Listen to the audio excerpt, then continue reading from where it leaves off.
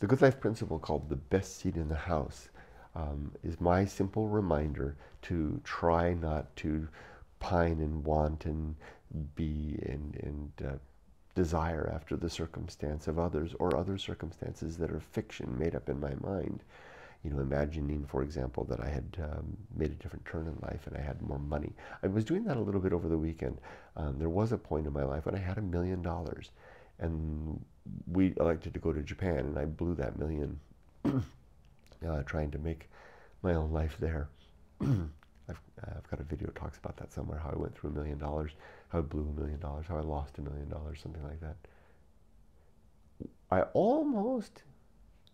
We almost made the choice of taking that $1,000,000 and investing in real estate, buying like 5 properties in the Ojai Valley here in California.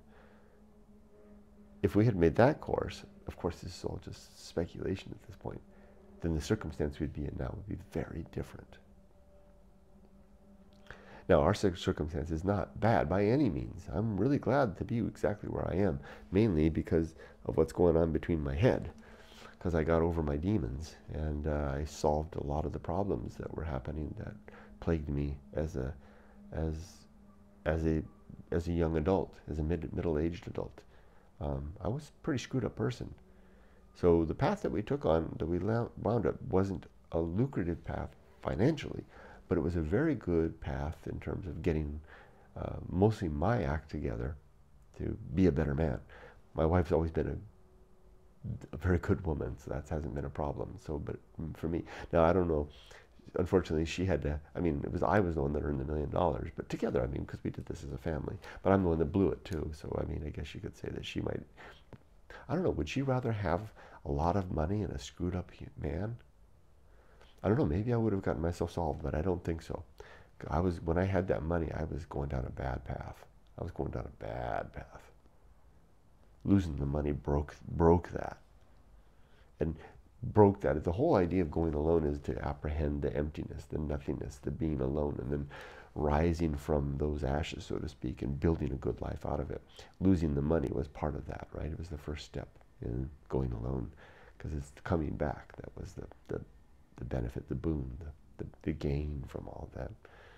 So yeah, I mean, I'm happy with the course that I took, but when in those moments like now, I've got this debt that I acquired because I wasn't able to save, or I was foolish and I didn't save enough. I only saved enough for my daughter's college to get her about halfway through. So Yumiko and I have piled on a lot of debt, about $40,000 of debt to get Emily through that last 2 years of university. So I'm facing going into retirement now with, you know, $40,000 in debt. Now I could pay that debt off. I'm totally diverging on it off. I could pay that off with our savings, our retirement savings. I don't want to do that.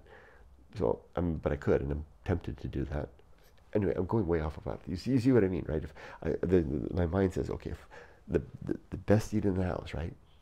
The best seat in the house says, be all right with where you are, who you are, and what you are, and strive to make the best from that. Don't try to live in these fantasy castles of what could have been or what other people have. This is where I'm living in that fantasy of, if I had taken that $1,000,000 and bought all those properties, I'd have a lot of money right now and I wouldn't have to worry about all this stuff. But I don't know what that would have been, and it's futile to even consider because it's impossible. So look at what you got now, Kurt. Look at where you are, and I'm very fortunate. Indeed, I'm really glad to have my mind sorted out. The money stuff's much easier to sort out than the mind stuff, and I will sort all this stuff out. I have a plan to do it. You can see that even bringing up the subject takes me down the path. So it's a principle of the good life to remind myself not to do that each and every day. Remind myself the best seat in the house being the theater of life, is the seat that I'm in right now. Whatever that seat may be, whether it be this comfortable little chair here, which will soon be gone, or a warm rock that I can find at the side of the road, or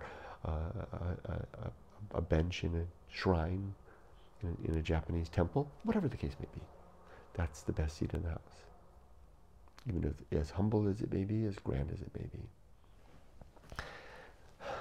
Now that's that principle.